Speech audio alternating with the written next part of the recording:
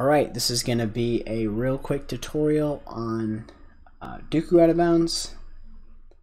Basically what this skips is the button room. I'm having to force the levers with player 1 and player 2, and it also skips the little mini cutscene of you walking into the next room. So basically what you do is you stand on this little thing right here, and you just force it with player 2 and see how player 1 just kind of goes out of bounds. Well, if you move with player 1, he'll stay out of bounds. So basically, the best way to do this, I guess, is just to move forward. And then drop out player 2. And then you just want to kind of move player 1 over to here. It is also worth noting that this only works at some refresh rates. So I recommend just doing it at 60. But it doesn't work. I think it doesn't work at 75.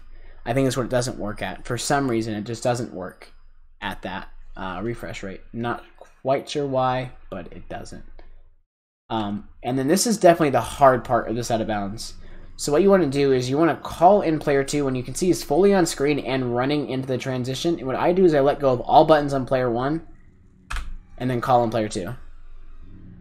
Just like that. You just want to make the key there is just making sure that player 2 is fully on screen. But yeah, I hope that helped.